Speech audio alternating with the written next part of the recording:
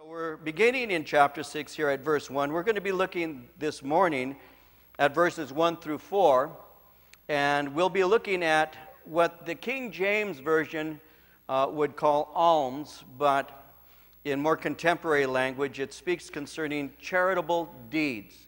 And so let's begin at verse 1, Matthew chapter 6. I'll read to verse 4, and we'll get into our study today concerning charitable deeds.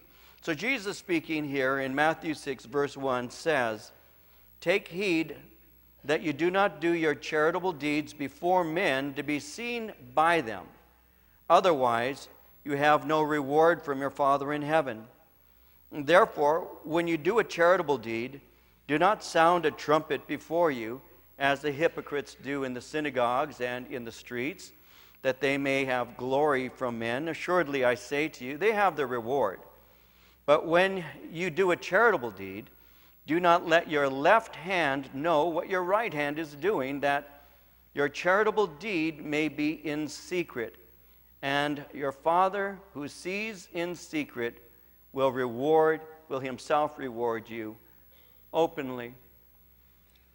Now, as we've been going through the Sermon on the Mount, which is found in chapters 5, 6, and 7 of the Gospel of Matthew, as we've been going through the Sermon on the Mount, in verses 21 through 48 of chapter 5, Jesus gave a series of 6 teachings. Now, each teaching was intended to illustrate that inner moral righteousness is being contrasted to man's self-righteousness. And so as we went through that, Jesus began to speak to them concerning murder and adultery. He spoke to them concerning divorce and taking oaths, retaliation, and ultimately was closing with the topic of love. And so he gave a series of 6 teachings related to those subjects. And then he closed it, and I want you to see this with me, in verse 48 by saying, "Therefore you shall be perfect, just as your Father in heaven is perfect." When he said that, he actually was slamming the door on man's best efforts to reform himself. He was simply saying even our greatest human efforts and greatest desire will always end up in frustration. In the end, we simply find ourselves falling short of our goal to be better. And so, this is something that the Apostle Paul could write on, and as a matter of fact, he did. We know that when we study the New Testament, we see that a good portion of it was written by one man, a man by the name of Paul.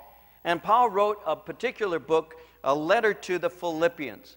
And when he was writing to the church of Philippi, Paul was making some statements related to his former life. You see, before he was saved, the Apostle Paul did his best to obey God's laws in every way that he could possibly do so. But he discovered that all of his efforts ended up with frustration, and he needed the Lord. And so when he was writing the Philippians in chapter 3, verses 6 and 7, this is what he said. He said, "I obeyed the Jewish law so carefully that I was never accused of any fault. I once thought all these things were so very important, but now I consider them worthless because of what Christ has done." He said, "According to the righteousness found in the law, I was blameless. But I see these things of having no value. I see them as being worthless," even as he used the word dung, refuse, compared to the excellency of the knowledge of knowing Jesus Christ as his Lord. And so he was simply making it clear that we cannot earn salvation because our efforts are never going to be sufficient to meet the requirements of salvation, which is where a lot of people make their mistakes. They think that they can work hard and get saved. In some religious systems, even those that call themselves Christian religious systems, there is a works righteousness that is attached to salvation, meaning they say if you try very hard, you might be able to make it into the kingdom of God. If you do what we tell you to do, if you keep the rituals that we prescribe, if you are able to follow the things that we say you need to follow, you may have a chance of entering into the kingdom of heaven. Paul said no. He said all of the things that I found that at one time were regarded as being assets of positives, he said I've discovered them to be worthless because of what Jesus Christ has done. You cannot earn your salvation. Your efforts are not sufficient to meet the requirements of salvation. which is perfection. And there's only one who's been perfect. That's Jesus Christ. That's why we need a Savior. In Psalm 49, verses 7 through 9, the psalmist said it like this. He said, "No man can redeem the life of another or give to God a ransom for him. The ransom for a life is costly. No payment is ever enough that he should live on forever and not see decay." The life for a man, the cost for a man's life, the ransom of that man is very costly. Well, it's so costly that God gave his Son, Jesus Christ, to die on a cross for us. We need his help. All of us would agree with that. Proverbs 20, verse 9 asks the question, "Who can say, I have made my heart clean? I am pure from my sin." All of us know that we've sinned and fall short of the glory of God.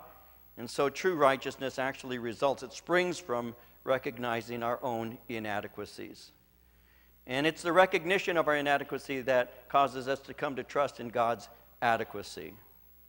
By realizing that we can't save ourselves, we can come to trust in God's ability to save us. And that's why Jesus Christ came to planet Earth. In Luke chapter 19, verse 10, he said it like this. He said, "The Son of Man has come to seek and save that which was lost." In Luke 5, 31 and 32, Jesus answered and said to them, "Those who are well have no need of a physician, but those who are sick.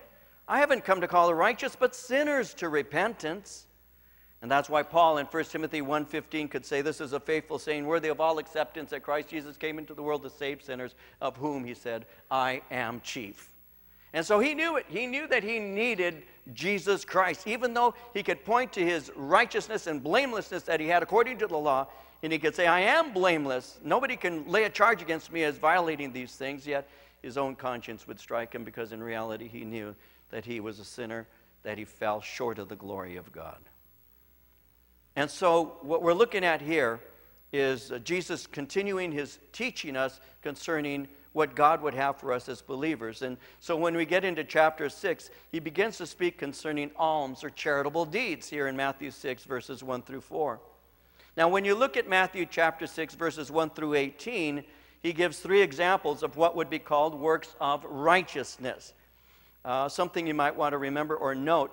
During the time of Christ, there were 3 basic earmarks of a genuinely religious person. 3 things that if you did these things, the people would know that you were really religious. You would be charitable, you would give gifts, you would pray, and you would fast. So you were generous, prayerful, and you fasted. And so the people of your day would see those as the 3 earmarks that you are a believer in God, because you did these things. And so Jesus is actually speaking concerning the things that are considered righteous at his time, and he's actually at this point critiquing the way people are putting forth their acts of righteousness. And so today we're going to be looking at what he calls charitable deeds or alms. Now, as we look at this, I want you to notice something in chapter 6, verse 1. Notice how he begins here by saying, "Take heed that you do not do your charitable deeds before men to be seen by them, otherwise you have no reward from your Father in heaven." Now, notice something. It's kind of subtle, and you might not notice it at first. I do want you to notice that Jesus assumes that his disciples perform good works. There's an assumption here. He's not, notice it.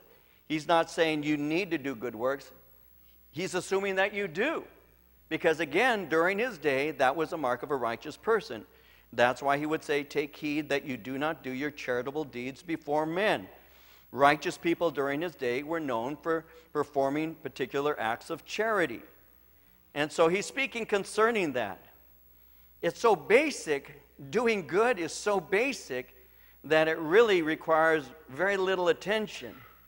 You see, doing good to others very often will reveal the genuineness of your faith. Proverbs 20, verse 11 says it like this, "Even a child is known by his deeds, whether what he does is pure and right."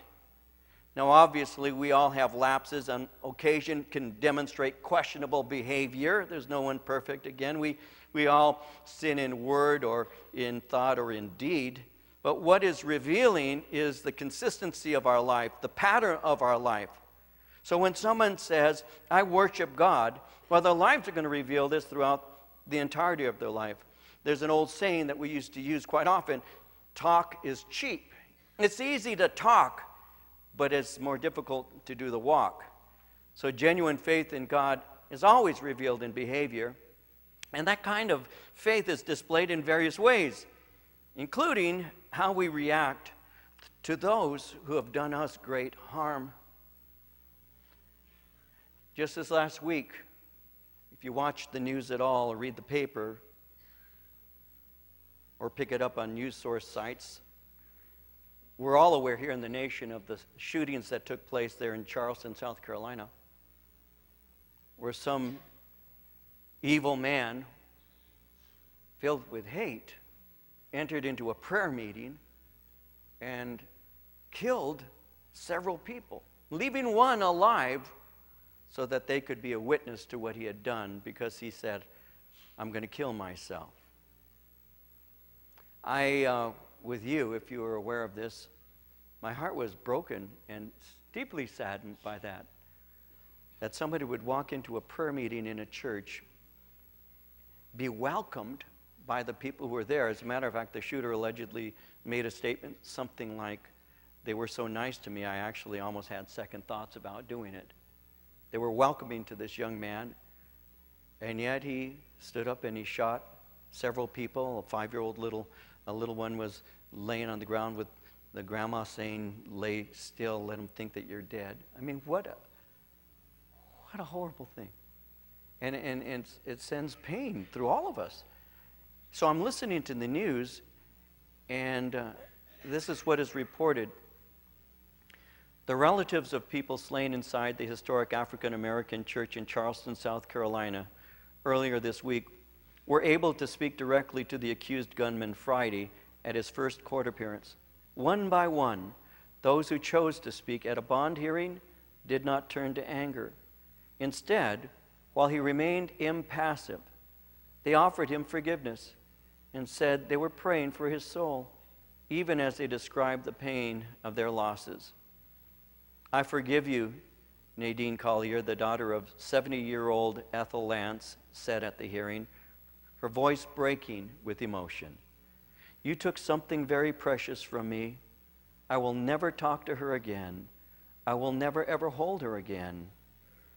But I forgive you and have mercy on your soul. And as that was being broadcast, there were two commentators, news commentators, who were speaking concerning it, and one of the commentators was saying, what an amazing act of forgiveness and mercy was being shown by this woman, Nadine. But the man who was part of the conversation was saying, oh, that's just because the pain of what has happened is still keeping her numb, and she hasn't gotten to the point where she's going to be angry. And Marie and I happened to be listening to this as it was being broadcast, and I turned to my wife and I said to her, the man doesn't understand Christianity. He doesn't understand Christian forgiveness. He doesn't understand what it means to be a Christian. He just doesn't. He doesn't understand that. And he's just revealing that he doesn't understand that. Listen, part of what makes us what we are is the knowledge that God forgives us, and he does give us the ability to forgive those who have hurt us, and it demonstrates that through what are called works, through what this woman was saying and how she'll be later on. James in chapter 2 verse 18 said it like this, someone will say, you have faith, I have works. But he goes on to say, show me your faith without your works, and I will show you my faith by my works. In 1 John 2 verse 4, John said, the man who says, I know him, but does not do what he commands is a liar. The truth is not in him. You see, Jesus was known for good works. His followers are to be known for the same. That's because the Bible teaches us that the disciple is to be like his mentor. Jesus in Matthew 10:25 said it like this. He said, it's enough for the disciple that he be as his master, the servant as his Lord. So again, he emphasized that disciples were to be known as those who perform good works. And throughout his teachings, as you study the scriptures, Jesus emphasizes this singular truth. There's an interesting parable. It's called the parable of the Good Samaritan. It's found in the Gospel of Luke. And in that parable, Jesus was illustrating what it meant to love one's neighbor as oneself. You see, a an expert in the law of Moses, a scribe, a lawyer, had approached Christ and was having a conversation with the Lord Jesus Christ. And he asked him a question. He said, "What good work must I perform in order to inherit the kingdom of God?" And so Jesus said, "Well, you know the Scriptures," which indeed he did. This is a man who had memorized reams of Scripture as well as explanations and things pertaining to the traditions at that day. So Jesus said, "You know the Scripture. What does the Scripture say?" And the scribe says to him, "Well, you're to love the Lord your God with everything that is within you, and you're to love your neighbor as yourself." And so he gives the correct answer, and Jesus says that to him. He said, "Go and do this, and you shall live." But the man, Luke tells us, wanting to justify himself, said, "And who is my neighbor?" In other words, as a legal expert, he was looking for a loophole. Now, during that time, of course, I shared this with you before, there were rabbis teaching that your neighbor was really only a person who was of Jewish descent, that you didn't have to help a Gentile. Even if he fell in a lake and was drowning because he's a Gentile and I'm Jewish, I don't have to help him because the law really pertains to the law, the lifestyle of a Jew and a Jew amongst other Jews. And so Jesus was speaking concerning what real love is and all. And now he's got this Jewish expert, a legal expert, trying to find a loophole. How can I love everybody? Maybe I can just, define what neighbor is and get out of this. And so Jesus at that point is moved to give to him that parable, the parable that we call the parable of the Good Samaritan, found in Luke chapter 10, verses 29 through 37. He tells the story of a Jewish man who was walking, and as he was walking, he was mugged. After being mugged, he was robbed and left for dead. He was there on the side of the road when two religious men came and approached him, and they saw him laying there in the state that he was in, and rather than helping him, Jesus says they crossed over to the other side and passed him by. He said ultimately a Samaritan came in that direction. Now, for us in the United States in the 21st century, we may not understand that the Jews had no dealings with Samaritans. They hated them. They hated the Samaritans. The Samaritans were to the Jew a hybrid race, a race that was actually a mixed race of Gentiles from a variety of countries that had been brought in and transplanted in 7 centuries before Christ and had brought in a religious system that was in opposition to the true religion of Israel. So John made it very clear that the Jews have no dealings with Samaritans. They were a hated group of people. And yet here's Jesus giving as an example of what loving your neighbor is. He uses a Samaritan by first pointing out that this Jewish man was beaten, left for dead, robbed, undoubtedly, by other Jewish men. And then two religious Jews passed him by, and the only person who stopped to help was a Samaritan. And even in saying that, it must have been very offensive to this Jewish legal expert when Jesus said that. And Jesus said it like this. He said, this man came by, he had compassion, he cared for his wounds, he set him on his own animal, took him to an inn, he remained with him, he cared for him throughout the night. He left him in the care of an innkeeper after paying all of his bills, and then asked the question, who was the neighbor? And what was Jesus doing there? Well, the man understood the parable. He understood the story, in other words, that good is to be done, but he just didn't want to admit that loving your neighbor means just love people. Didn't understand that. And so Jesus is illustrating to us that we're to love others.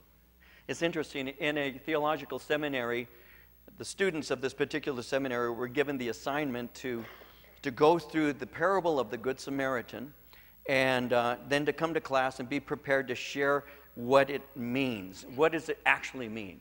And so these students took their time and did their study, and then they were on their way to class. And as they were walking up the steps that would lead them into the classroom that they were going to attend and give an explanation of the story of the Good Samaritan, there was somebody there who was seated on the steps, dirty, disheveled, hat on, and just sitting there. as every one of the students walked past this man, came into the class and sat down waiting to present what the parable of the Good Samaritan actually means. And to their surprise, the professor wasn't in the class at first. But finally he did come in, and it turns out that the professor of that class was the man who was seated there on the steps. And he walked in, and he was dirty, and his hair looked dirty, and his hat and everything. And he says, it's interesting to me to note that you spent all this time to try to determine what the meaning of the parable and the story of the Good Samaritan is, and you did not enact a single thing that you learned when you passed me by sitting there on those steps. Because it's easy for me to know what to do. It's more difficult for me to actually do what I'm supposed to do. So this legal expert is saying to Jesus, who is my neighbor, in an attempt to get out from underneath having to love somebody that's not really lovable. Good works. Jesus didn't teach us that good works would save us. He did teach us that we would be known by them. The Bible says that we're saved by grace through faith in Jesus Christ, the one who obtained and provides salvation for us. Like it says in Ephesians 2:8 and 9, where it says, for by grace you have been saved through faith, and that not of yourselves. It's the gift of God, not of works, lest anyone should boast. So we're not saved by works, but we do works demonstrating that we are saved. Now, if you've been born again, if I've been born again, we need to understand we've been born again to perform good works. Like it says in Ephesians 2:10, we are God's masterpiece. He created us anew in Christ Jesus so that we can do the good things He planned for us long ago. And please, and this is so practical, I don't know if it's I can make any more sense than it actually on it by itself will make sense. But it's just the way you live. It's the way I live. You know, it's how my dad got saved. My dad said to me, David, do you know why I gave my heart to Christ? And I said, yes, of course, because of how anointed I am, and I brought you to Christ. No, I didn't say that. I said, why'd you get saved, Dad? The change in your life. The change in your life. My mom said the same kind of thing, the change in your life. There was something different about you. Your works are speaking so loudly, and people are hearing them. Sometimes your works are heard over your words. And listen carefully, because it's so basic, but it's the simple things you do. It's the simple things you do. I was on my way to church this morning, and as I was driving, off to my right was an intersection. Someone was going to be driving into the lane that I was in. It's a 2-lane, and they were pulling out from their neighborhood, and they were pulling into this street. The street's a 45-mile-an-hour street, and I was approaching. As I approached where there was a stop sign, I saw the person coming off to my right, and I always take my foot off the gas. I always do, because they don't stop, right? And so as I was driving, there comes this car, and we used to call it touch and go. They kind of just touched and kept going. So it pulled right in front of me, and I'm going 45. And so I hit my brakes, slowing down. As I'm slowing down, they must have awakened for a moment and noticed that, because they rolled over to the side like they thought I was going to, and go around, which I didn't. I hit my brakes and slowed down, and now they're going like 30 miles an hour in a 45, and it was just kind of one of those, okay, Lord, I'm going to go preach today. Help me not to get mad. And we come up to a stop sign, and they did a stop and go, touch and go. They just and kept going. And I thought, how interesting, blown through 2 stop signs. But here's the thing that really was interesting to me. We got to the red light. Now, my dad always said this, they can pass you up there, you'll catch them at the red light. And it's true. You catch them at the red light. And so I roll up to the red light, and there they are. And as I'm rolling next to them, I'm curious about this person. Did you get your license from a box of Wheaties? But as we rolled up, right on the back of the car, it said, go to the Harvest Crusade. Yeah. It was Greg. No, it wasn't, but.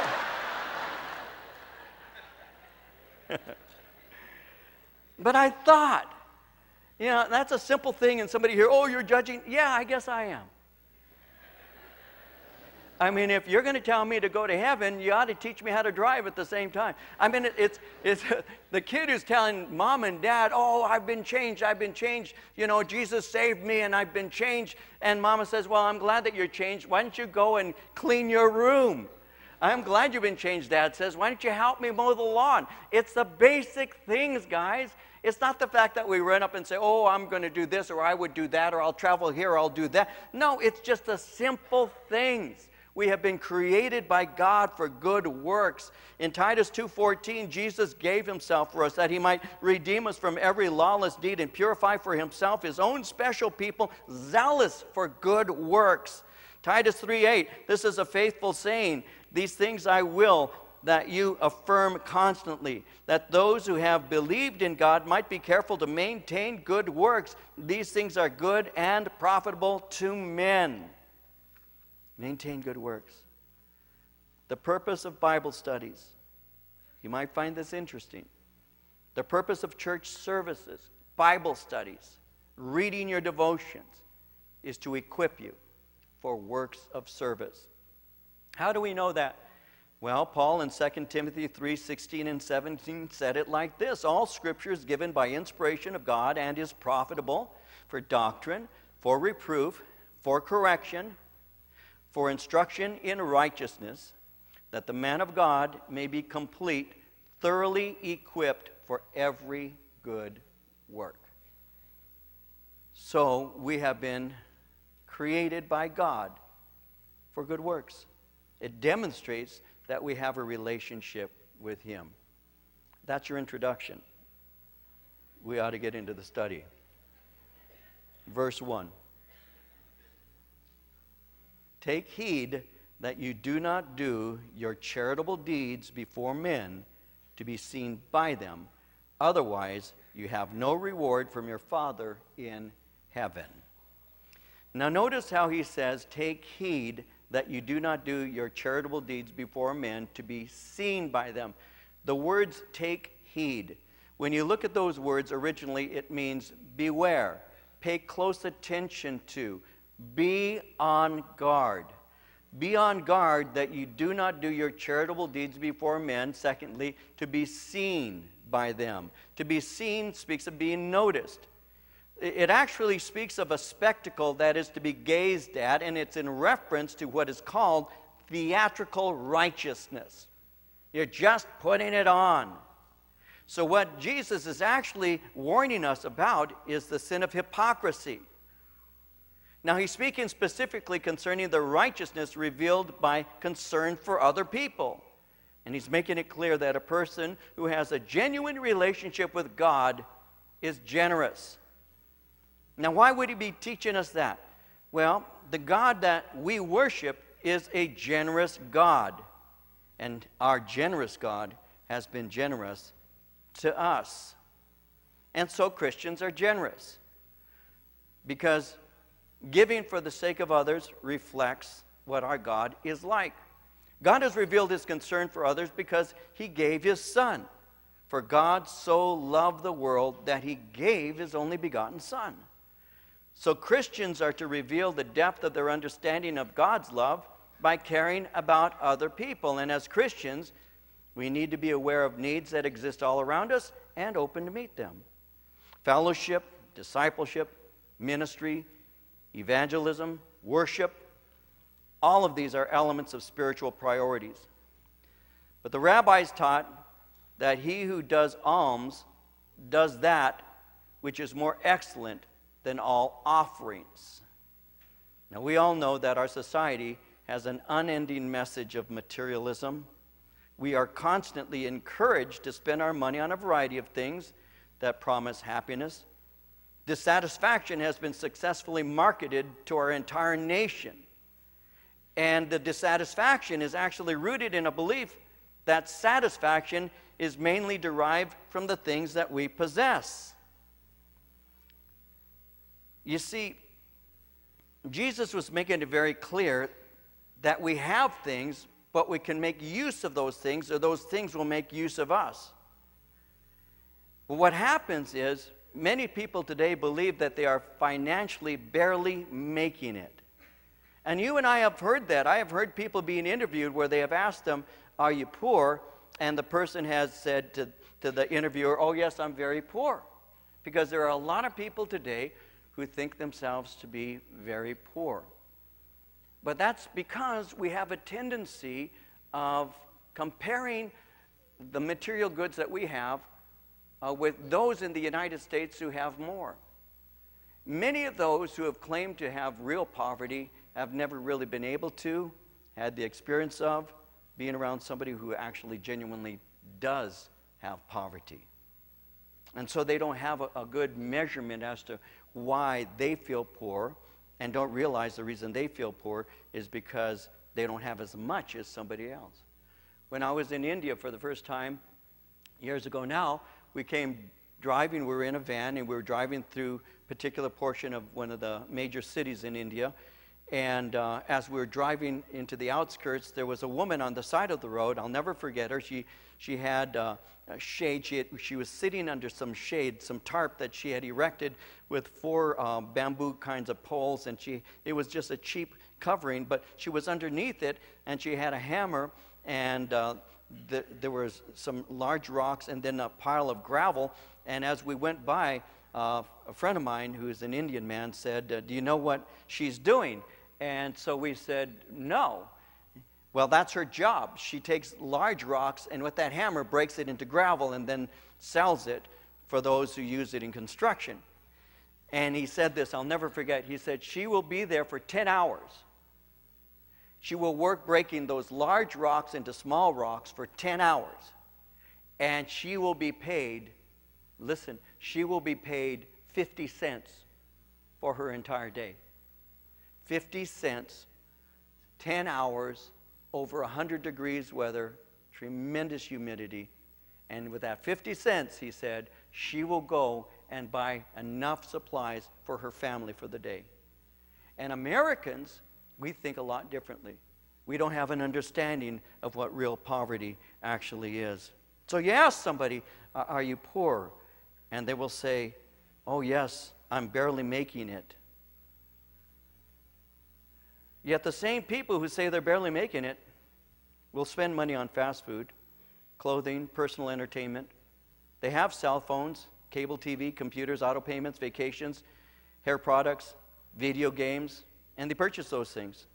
Some Christians, this is something that maybe somebody may get a bit offended by, so here we go. Some Christians spend more on coffee than they give to the Lord without a second thought. The amount we freely spend on clothing and toys amounts to incredible sums of money. Yet the average Christian gives less than 3% of their income to Jesus. In the average church, 15% of the church provides 85% of the finances used for all ministry. Today, many young people are completely over their head in expenses because they don't manage their money well. They have student loans, credit card debt, cell phone bills, cars, insurance payments. Sometimes they have a cable subscription, expensive sound system, television, entertainment bills that locks them into high payments for personal pleasure. What we as Christians need to learn to do is to be dependent on God to provide our daily need. There's a temptation to not trust God, but rather to hoard more and keep more for ourselves. So Jesus taught us to depend on God and intentionally live on less than we could actually consume. When you give to the Lord in your acts of charity, and you're giving to others, and you're giving to the Lord, and when you're giving to the Lord in your gifts, one of the things that may amaze you is that you can actually really live on 90 pennies instead of the 100 and enjoy it. When my children were very small, I wanted to teach them that they were to give to the Lord. And so when they were very small, we still had baby food jars, and I would give them, the kids, and we're talking about 5 and 6 year old, the oldest, going on down, and I did this until they were 9 or 10 years old. I did it this way. I would take $1, I gave them $1, and I would make it in dimes, so there'd be 10 dimes. I would get 2 baby food jars, and I put it before them. One had their name, and the other had the name Jesus on it. I would put the dimes in front of them individually, and the stack of dimes, and I would say, this stack of dimes is your allowance. Some of it is to be given to Jesus, and some you can keep for yourself. And so I'd say, what do you want to give to the Lord? And I said, and I took one dime, and I would drop it in where it said Jesus, and I'd say, let's give him this dime. They always said the same thing, and I did this for years with them. They'd say, no, that's not enough. We need to give him more. I have these 9, and he has that 1.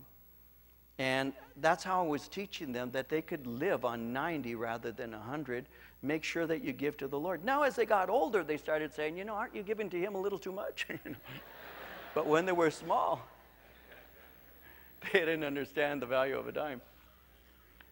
But I wanted to teach them. I wanted to teach them that you can live just as well on less if you make sure that he is given to. I said, and one of the things that they were learning is that I was their father, and even though I was handing them jars of dimes, should there be a need, Daddy could provide the need that was above and beyond their allowance. As a matter of fact, they grew to know that so well, I can still remember one of them walking in and speaking to me and saying, Dad, I want you to get me this. They were old enough to know better. They were less than 10, but not much more than that. Dad, I want you to get me this. And I get you what? I want you to get me this. And I know you have the money. I know you. They said it like that. I know you have the money for it. I said, yeah, I've got the money for it. But what makes you think that it's your money? I mean, come on. They would walk up to me and they would say, my friends are rich. We have friends who are rich. I'd say, your friends aren't rich. Your friends' parents are rich. Your friends are sponges. That's not their money. That's their daddy's money and their mama's money. But we have this entitlement. We have it from the time we're small. And we have to break it. When we give in a charitable way, it isn't because God needs to raise money. It's because God is raising his children, and he wants to teach us that we're like him. And Jesus is simply saying that. He's saying that, listen, do your good deeds. You ought to be doing it. As a matter of fact, when you do it, just be careful about your heart, that you don't do it so that you may be seen by men. You have to be aware of that. Notice how it says in verse 2, therefore, when you do a charitable deed, do not sound a trumpet before you, as the hypocrites do in the synagogues and in the streets, that they may have glory from men. Assuredly, I say to you, they have their reward. And so some have noted that synagogues and the temple had what would be called a poor box. The box was a chest that would have a hole on the top where money would be dropped in. And the opening was wide at one end, and it grew narrower at the other end. And when money was deposited, it would begin to clatter. And some would toss their money in to sound the trumpet in order that they might get noticed. So he says, no, when you do something like that, you have your reward. Such outward show receives its own reward. And what is that reward? The notice of men. And he's saying they have their reward now. It's paid in full. God owes them nothing later on. That's something we have to be real careful about even in our day. You see, the church around the world has contributed to fostering that kind of giving hypocrisy. Some pastors have what they call words of knowledge and command us to bring our money to the altar. I've been in church services where the pastor would stand up there and he'd say, there's somebody here right now who's got $1,000 and God wants you to give that money right now for this ministry. And he would snap his finger like that. I'll never forget that. He would snap his finger like that. Bring your money now, bring it now. And they would come. People would actually come and drop the money. I can still remember where they would throw money on the platform. I was only at this church for a while. When they began doing that, I was out of there. It wasn't a Calvary Chapel, I should say. And I often wondered, how is it that God knows how much money they have in that bank account and tells that pastor that? I mean, you have that today. I mean, giving becomes a way for me to get. When you have somebody saying, God wants you to give this ministry $65 million for a jet airplane so I can travel around the world, I bring such dishonor to the name of Christ, and it undermines the faith of the innocent. Some pastors have these words of knowledge. They command us to bring the money. Some givers have their names etched on window panes or pews. Sometimes they will buy a brick on a sidewalk. There are plaques and certificates. There are published names of generous contributors that are in the church. Special attention from the pastor from the pulpit. that all contributes to this form of abuse. Jesus said, you give in that way, you got your reward. You get to walk over your name on that brick every time you walk into the church, but that's as much as you got for that. You see, he says in verse 3, when you do a charitable deed, do not let your left hand know what your right hand is doing, that your charitable deed may be in secret, and your Father who sees in secret will himself reward you openly. Now, he's not saying that open generosity is wrong. He's speaking about the motives of your generosity. Your charitable deed, he says in verse 4, is to be done in secret. Why? Because your Father who sees in secret rewards it. So give with humility and give to God and not before man to get their attention. Somebody said, if we remember, God will forget. But if we forget, God will remember. You see, ultimately, we say to God, according to Luke 17:10, we are unprofitable servants. We've done that which was our duty to do. So we're not doing it to be seen by men. We do what we do because it's an act of worship to God. I was taught by my pastor something that I've taken into my ministry. And it was this. It's a very simple principle, and then we'll close with prayer. Anything that you do in church that draws attention to yourself takes attention from God. Make sure you don't take attention from God. Make sure all attention and glory goes to him. And that is included in our giving. It all is for him.